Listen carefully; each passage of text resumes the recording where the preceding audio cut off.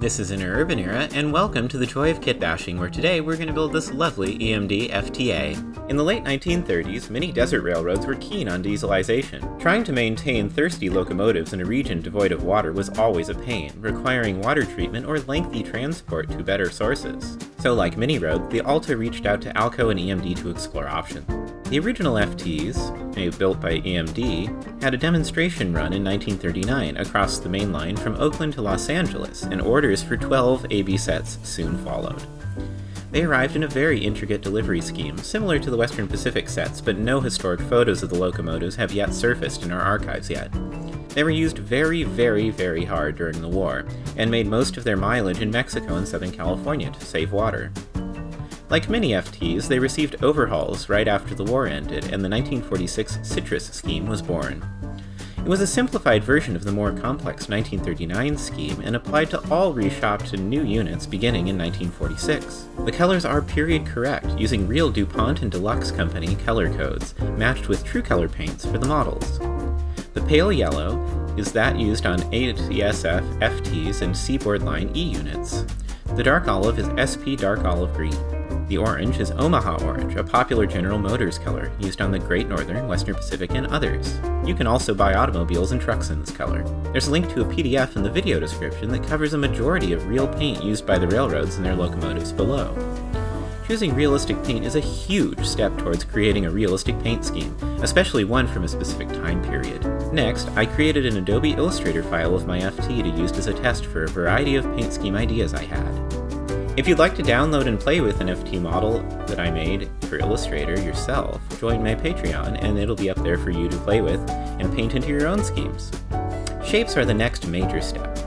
EMD had a styling department unrivaled in its ability to develop iconic, beautiful, and cohesive paint schemes. They all followed what's known as a design language, which combines elements together to create something new. For inspiration, we must dust off the old internet and visit two websites: usloki.tripod.com and paintshop.railfan.net. There's a superb primer on PaintShop that shows you a variety of EMD and Alco specific design elements you can combine into a realistic, period paint scheme for your own railroad. usloki has literally thousands of examples of paint jobs for you to comb through. Be aware the colors on the website are not accurate, but the application is, so take that into consideration when looking at them.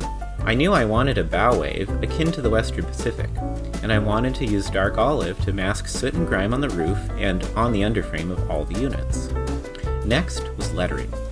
I cannot stress this enough. Choose a typeface that existed back in the years you're modeling.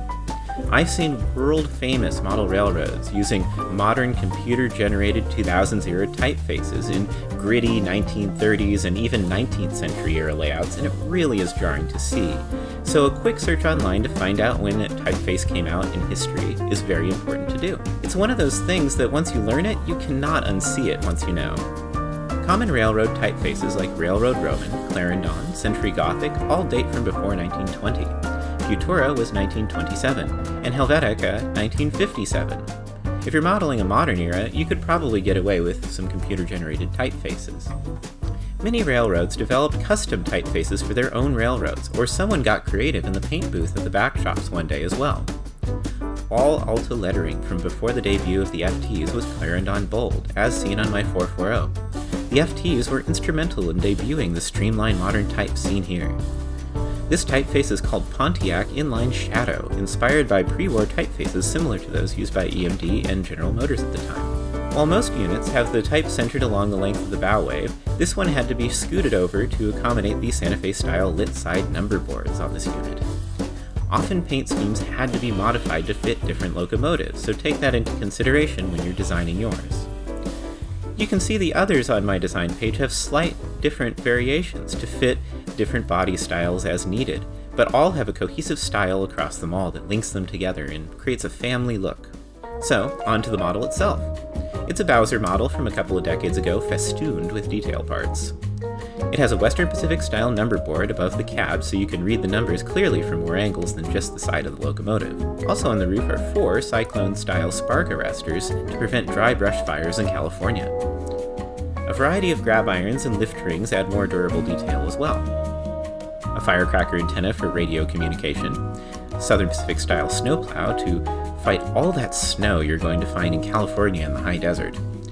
Finally, a working diaphragm by American Limited to add that final bouncy touch. Paint came next. I'd already primed the Locomotive years ago, so I went in with the TrueColor SP Dark Olive and painted the side frames and fuel tank off the model itself. Then, I hand-painted the pilot with MIG oil brushers in a rusty brown so that I could chip it back using my X-Acto knife to get the next layers of paint down and down and down for weathering. The shell got painted with Rust-Oleum Summer Squash spray paint, a color I've used for years to get that pale yellow just right. Next was a lot of masking to get the TrueColor Omaha Orange on. I used some blue painter's tape a couple of days after the yellow had dried. The orange went on very well, but the painter's tape was too sticky and it chipped when I tried to remove it, which gave me an idea. The unit was painted back in 1946, which was 21 years ago in 1968, so I'll make this unit much more weathered. The chips will add a lot of character. The roof was masked and painted green. The tape also pulled up some of the Omaha Orange on the cab, so that required a respray. Next time, I'll use better masking tape. Which type of masking tape is your favorite? Let me know in the comments. I spent a couple of months off and on designing full decal sheets for a variety of Alta rolling stock. I used microgloss to give the decals a nice place to land, and it really started to take shape. It already looks nearly complete, but there's some additional decals that need to be applied. First of all, we need a logo for the front of the Locomotive. Well, at the time I was painting the model, I didn't have a proper logo for the Alta, so I developed one with Alexander. I wanted to take inspiration from Talavera tile motifs that go back centuries in Mexico, Spain, and all the way back to the Moors. After looking through hundreds of beautiful designs, I felt this one had just the right railroady look to it. Alexander then set to work, creating 3 eras of the logo, from which the original ornate blue and white herald used on the older equipment, to the white outline version used for freight cars, and finally the simplified 1950s version that'll adorn this locomotive here. Once those were done, we also did the number boards on the nose, roof, and sides. The entire model was then sealed with dull coat to begin the weathering.